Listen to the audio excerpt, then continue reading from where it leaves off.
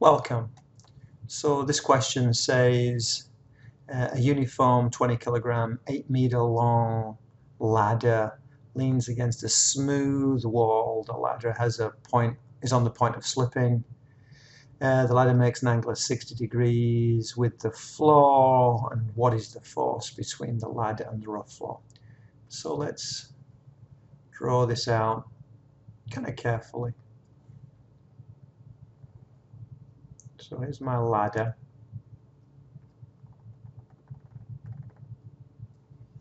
And this is 60 degrees. And of course it's a uniform ladder. So we can take the weight of the ladder, and because it's 20 kilograms mg, the mass times the acceleration times the gravitational field strength gives me 200 newtons.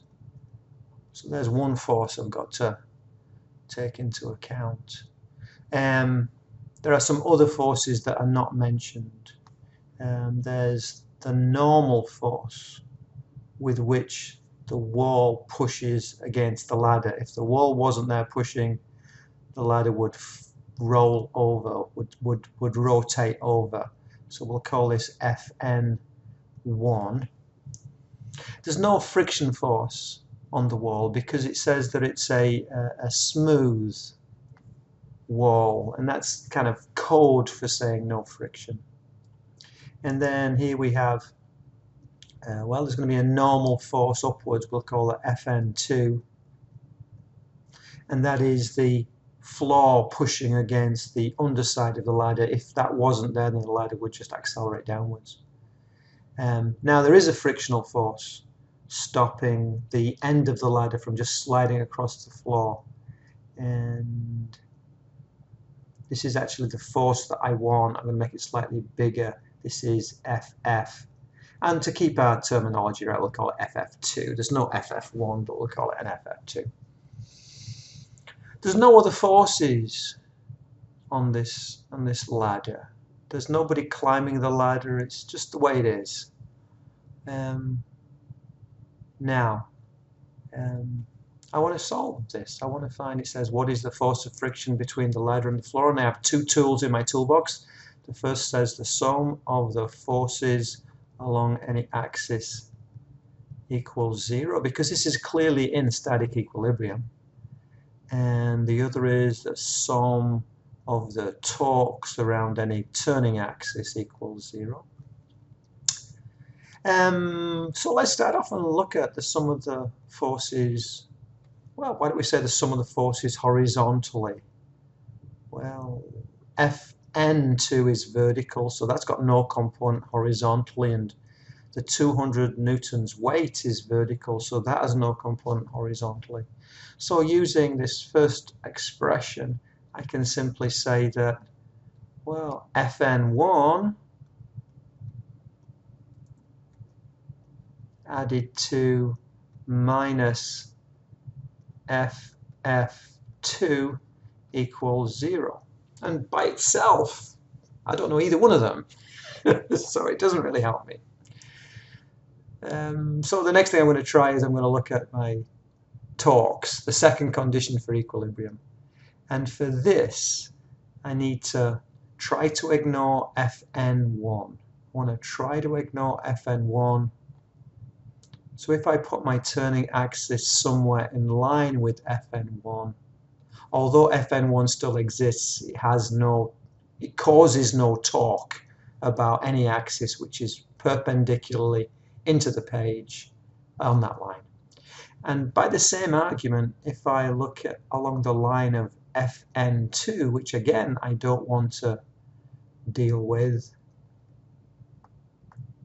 then again, if I put my turning axis anywhere on this line, although Fn2 does exist, it causes no turning axis around there. If I put where both of those lines cross, then I have no turning effect, no torque caused by Fn1, and I have no torque caused by Fn2, so it greatly simplifies my life. So I'm going to actually clean up my diagram a little bit. And I can get rid of all those, but that is where I'm going to do my turning axis around.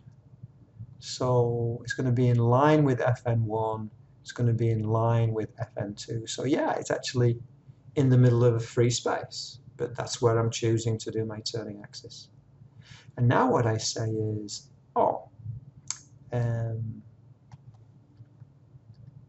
200.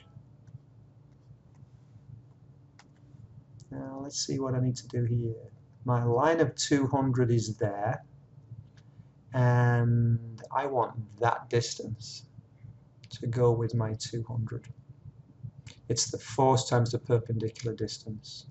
And that distance there is the same as the distance at the bottom. And the distance at the bottom is the adjacent to the 60. And half my ladder is 8 meters long, so this is 4 meters. It's 4 meters because my weight is at the center of the ladder. And that's the way that centers of gravity work.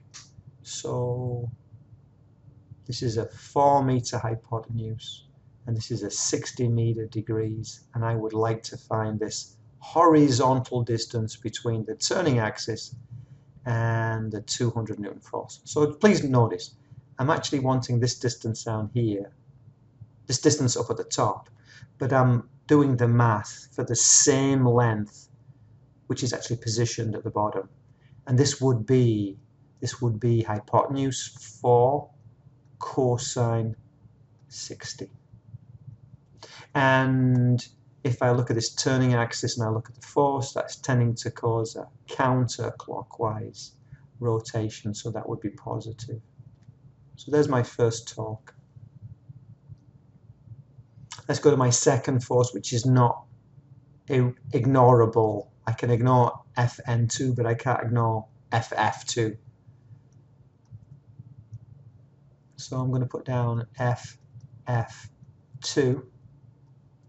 And here, if you look at this, I'm trying to find, let's do this in blue, I'm trying to find this distance here.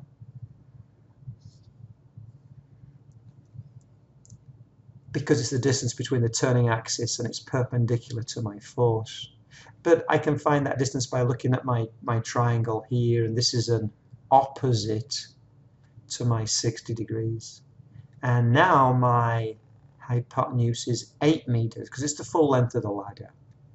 So this would be 8 sine 60.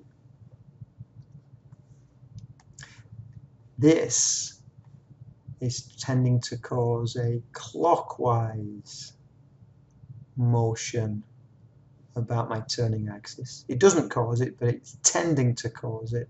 Clockwise torques are always called negative, and those two added together equal 0. So rearranging, Ff2 is equal to 200 times 4 cosine 60 over 8 sine 60. At this point it's just sums. Ff2 is equal to. Now if you're going to use a calculator to do a whole bunch of things like that, my advice is you do it nicely step by step. So I'm going to say 200 times, and I'm going to say 4 equals times cosine 60. I've checked that I'm on degrees, and I am. Divided by 8 equals divided by sine 60 equals. And I'm getting 57.74. This is 57.74 newtons. I don't want to make a mistake just in my calculator, because I forget to put parentheses in and stuff like that. And the classic is that if you say something divided by 8 sine 60, In some cases it will divide by 8 but multiply the whole thing by sine 60. So you've got to be a little bit careful with your calculator usage. But there I have it. I drew myself a nice clear diagram. The first thing I did was I made sure that I had added all external forces to the ladder onto my diagram, and as is often the case, I found there was a number of forces that I hadn't taken into account. I basically picked my turning axis so that I could ignore, in this case, 2 of the unknown forces that I didn't care about. That left me with only 1 unknown force, but that was what I wanted to find out. That was the subject of my question. And then the rest was math. I was careful to make sure that clockwise tending torques were negative and counterclockwise tending torques were given a positive sign. People sometimes find it hard when the force is way down here and the turning axis is way up there. People sometimes find it hard to see whether this is clockwise or counterclockwise tending. So my advice is you run the arrow or you run your finger along the direction of the force going past the turning axis, and then it becomes clearer. But there we have it.